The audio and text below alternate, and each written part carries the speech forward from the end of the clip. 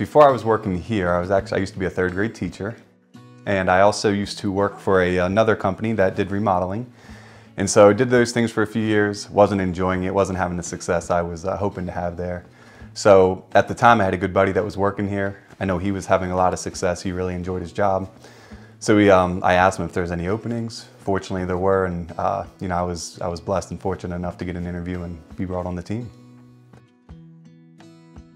And there's a lot of things I love, but I'd say personally there's a lot of opportunities for me to have a lot of success, which is very important.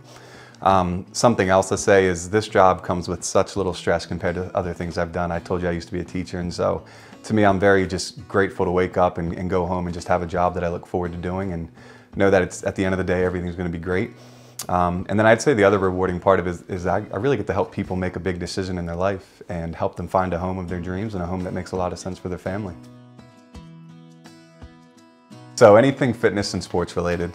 I'm up 6 days a week. I like to go to the gym, and I just absolutely love football, baseball, basketball, go Birds, and really anything competitive. Love cornhole.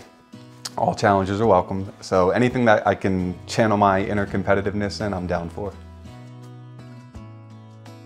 You know, I think it's just about being genuine.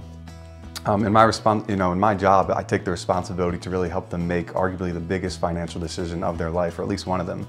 So I take a lot of pride in making sure that the homeowner has a peace of mind and that they're really excited about the home they're buying, and just making sure at the end of the day they're very happy with the decision they made. There are a few things that come to my mind. I think the number one thing would be my family. I have just the absolute best parents in the world. I also have 4 brothers that are just my best friends. So my family is definitely number one. I told you I used to be a teacher, and one of my favorite quotes when I was teaching is that a kind word from a teacher can echo in a student's mind forever.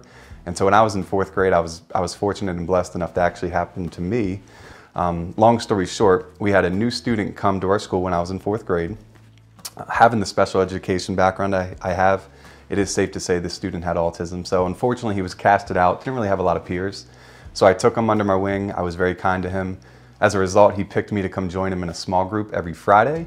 And so we did that for the rest of the year, where I was in a group with him and a few other kids who were very similar to him. And I remember at the end of the year, the teacher pulled me aside and she thanked me and she said, "Brent, you're the most mature 4th grader I've ever had." And that always resonated with me. Although I laughed because if she would have saw me in any of my other classes or talked to my peers and my family, they'd say, "No way, you have the wrong kid." But yeah, that was something that's always resonated with me.